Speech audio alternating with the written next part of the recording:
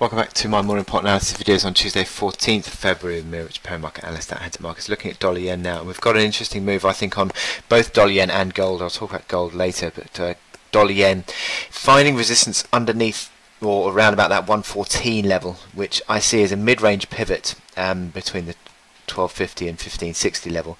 But I think it's at a bit of a line in the sand now near term, because you've got these momentum indicators which are sort of on, have ticked up, yes, but not really decisively yet. RSI I'd want to see above 50, decisively above 50.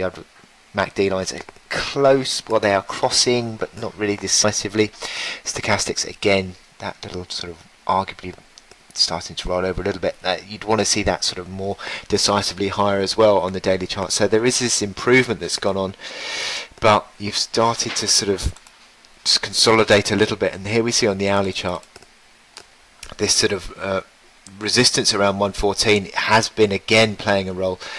Historically it's been a pivot capping the gains, and again it seems to be the same thing. Yes, you had that intraday move to 114.16, but again rolling over yesterday, a couple of attempts, but look at these sort of bear divergences or negative divergences on the RSI, the MACD lines, and also arguably the stochastics as well. So it just again suggests if we are sort of beginning to roll over on this sort of rally and starting to struggle a little bit.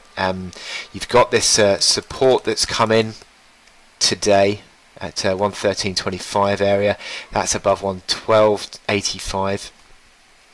That up 112.85 level is key, I think, near term now.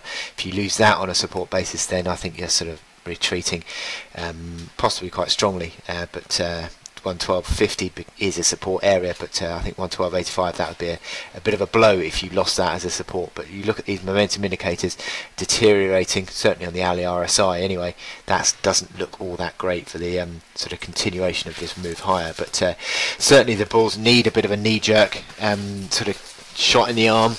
Maybe Janet Yellen could give them that this afternoon with this congressional testimony, but for now I think the dollar is just consolidating and needs that sort of next catalyst higher, and maybe Yellen will give it to him, but I'm not entirely sure whether she's going to do all that much given her general sort of dovish tendencies on a historic basis, but we'll see. But I wish you good luck in your trading, and I'll speak to you